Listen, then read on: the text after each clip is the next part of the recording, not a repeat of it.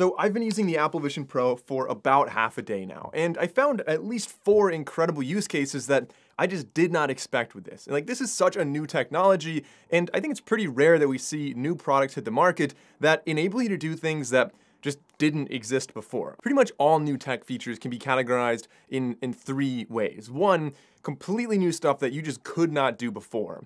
2, stuff that you could do before, but you can do better on this new product. And 3, new things that are kind of gimmicky, like you could do them better in another way. And so with this, I think there are quite a few things that are in category number 1 there. Things that you just could not do with other devices. Like, yeah, 3D televisions existed, other VR headsets existed, but there's still a lot of stuff on here that just is not comparable to anything else. So in this video, since I've been using this for about half a day now, I wanted to give you my impressions and go through those 4 things I found that you just really couldn't do on any other devices, as well as what I found in the middle category, things that you could do on other devices, but you can kind of do them differently here, like maybe it's a little bit better in some ways. And then the third category being things that I thought I was going to be able to do better on here, but honestly, like, they're just better off done not with this device. So let's get into it. I'm gonna have a lot of videos coming out about this in the next couple of weeks as I really test it thoroughly with each of these use cases. So if you're not already subscribed, please subscribe so you don't miss those videos.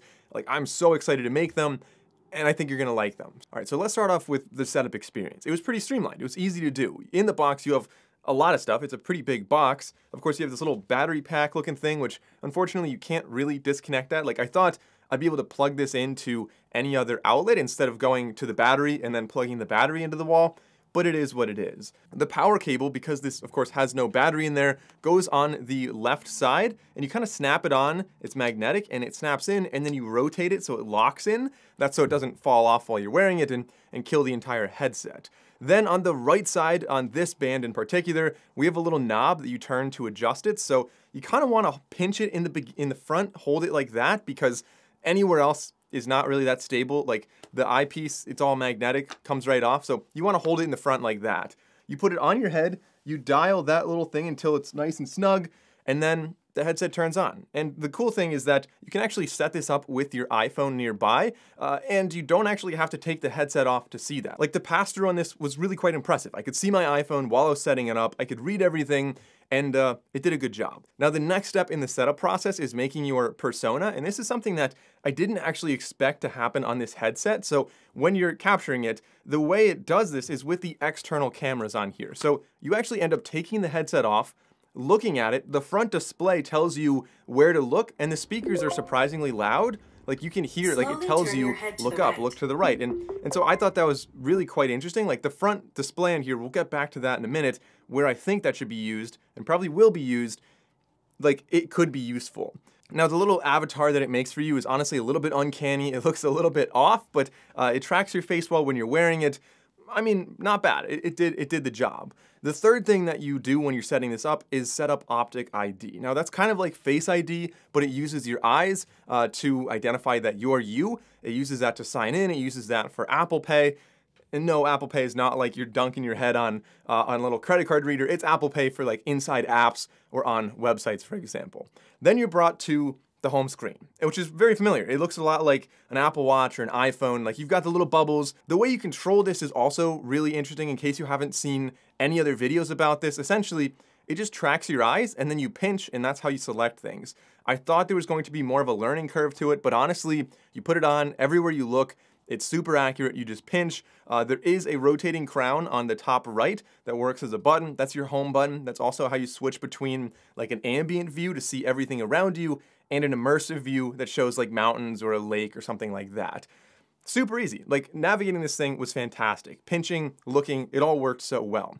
But let's get into the different use cases that I kind of found with this. Oh, and by the way, you don't just have to look and pinch. Even though you can type on a keyboard like that, when the keyboard pops up or the number pad pops up, you can just poke it. Like, you can use your finger and kind of punch it like that, and it works well. Like, you can do either way, and I thought that was pretty impressive. Okay, so use case number one that I didn't really expect to be nearly as good as it was on here is reliving memories in 3D. So of course you can already view photos and videos on here, and they're incredible. Like, they're really big, they're very immersive, but that's not the only way I would be using this. In fact, that's probably the least significant. What you can do, however, the second way is with panoramas, of course. So if you have panoramas on your phone, let's be honest, we all take them when you go to the top of a mountain and you basically never look at it again. But with this, it stretches it all the way around you, and it actually looks really good. Like, I was quite impressive.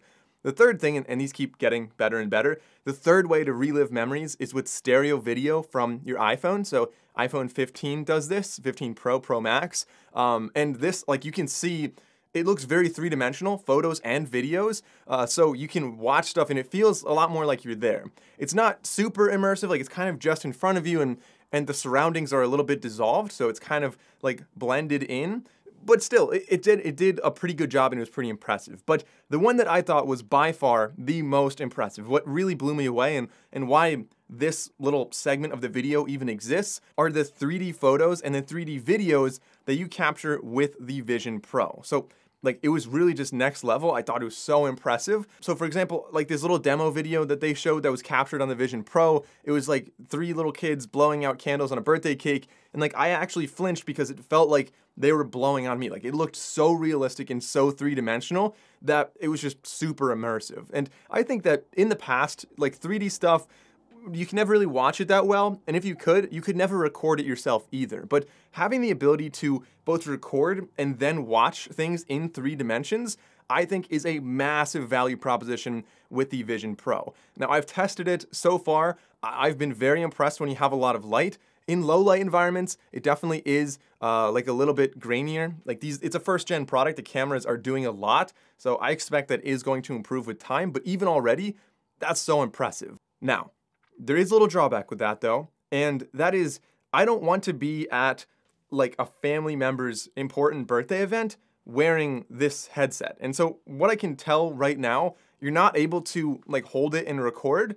I would love to do that, but from what I can tell, you have to be wearing it in order to record a photo or a video. So I think maybe that's going to be an update in the future. Like, I just feel like it's important to be there when something happens, but also it'd be nice to capture a memory to watch later. Use case number 2, this one is so fascinating. This is one that I think is going to be more of like a daily use for a lot of people. And this would be watching live events, like sporting events. It just feels like you're actually there, and that's something you can't get on a TV or even on a projector.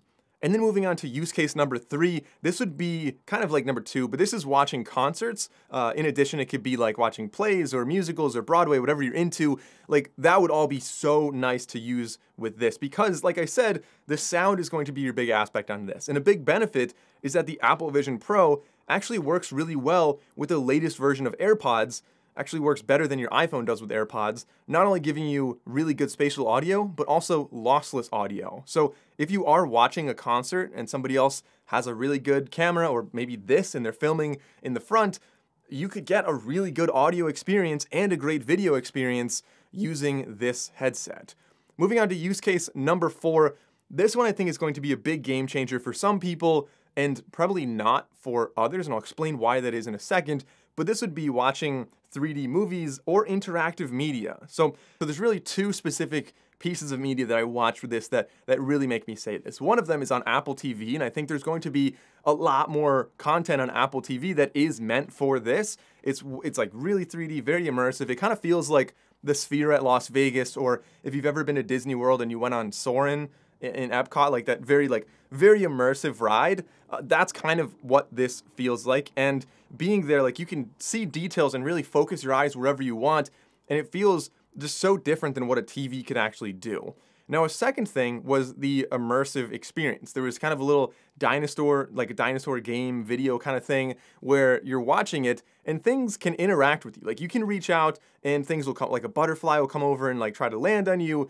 And like, so this was impressive, but definitely not quite perfect. Like, I did the little thing where you hold your hand out and the butterfly is supposed to land on you, and it landed like a 1/4 inch above my finger. So it was definitely not perfect, and like, not yet at least. But again, that's something that even early on, I think is looking pretty promising. Now, the reason I said that the movies might not be for everyone, myself included, is that you are a lot of times moving around a lot, and that could give some people some motion sickness. For me, I feel like a little bit uneasy if you're like moving around, but I'm not moving. So that part feels weird. Moving on to use case number 5. This is in the middle category. What you could do without this, but with this is maybe improved, and this is using this as an external display for your laptop. I plan on doing this substantially more to really test it out, but my early thoughts on this. For one, it is really clear, like very high resolution right in front of you. That's something that we don't see on any other previous headsets. Like the resolution on this is so much better,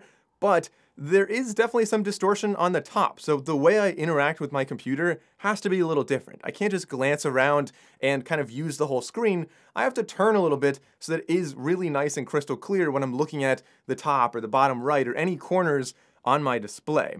Additionally, eye fatigue is definitely very real with this. Although the resolution is great, it's much better than anything else in the market, it's still not perfect. And after using this for, I would say, I could probably make it about an hour before I really have to take it off. And I'll talk more about what happens when I take it off in a second. But otherwise, using my laptop was nice, but it kind of just gives you like one bigger display. So if you have a small laptop, that's great. If you have an iMac, there's really no point in using this because it's going to be like the same size as what you're already seeing.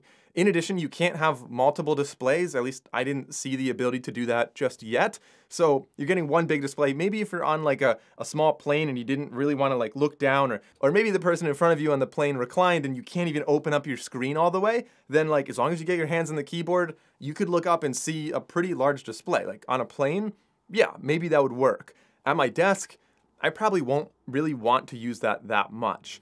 Now, what didn't go so well, category number 3, as I was describing, things that this didn't really do better. For one, watching movies that really moved around a lot. Like I said, although it was really immersive, motion sickness is definitely like a possibility. Like you feel like you're moving and sometimes that's not quite right. Another drawback on this is that while the headset is somewhat light and definitely pretty comfortable, after, again, probably about an hour, it starts to feel a little bit heavy, a little bit of pressure on the back of my head. So I might be trying out some different straps and see how that compares in the future. But at least today, definitely a little bit of discomfort, a little bit of a heavy device after maybe like an hour or so. Now, I do want to travel with this. I'm gonna be flying with this and just see what it's like. There is a travel mode that stabilizes the visuals. So if you're on a plane or something like that, things won't be bouncing around nearly as much. So I'm excited to see how that actually works. And what's really cool is the ability to show your surroundings or block your surroundings. And while we've seen that in other things like the Meta Quest headsets, on here, like you can actually see things quite well. Like I could see my whole keyboard, I could look at my phone, everything was very readable. It didn't look like it was a weird color or glitchy or anything. It looked natural. It looked a little bit noisy, but nonetheless pretty natural. In addition, it kind of knows where stuff is. So if you place a virtual window like over here above your desk, there's going to be like a little shadow on your desk, which is, I think, impressive. It makes it feel more like it's actually in the room with you. Okay, and then one final note with this, kind of getting into some of the negatives, as I said, this, like when I take it off, I feel like my eyes don't work normally for like probably 15 minutes. Like I feel like I'm like a little bit cross-eyed and struggling to see stuff. There's definitely eye fatigue with this, and I think it's gonna take some getting used to, but like when you're wearing it, everything's nice, it's comfortable. When you take it off, like your eyes just kind of feel weird for at least a couple minutes until your vision comes back to normal. But that's the Vision Pro so far, my first impressions. I'm super excited about this. If you haven't already, definitely subscribe. I will absolutely be testing this in all of those big use cases to see how well it actually performs. So thanks for watching. I'm Michael Bryan, and I'll see you in that next video.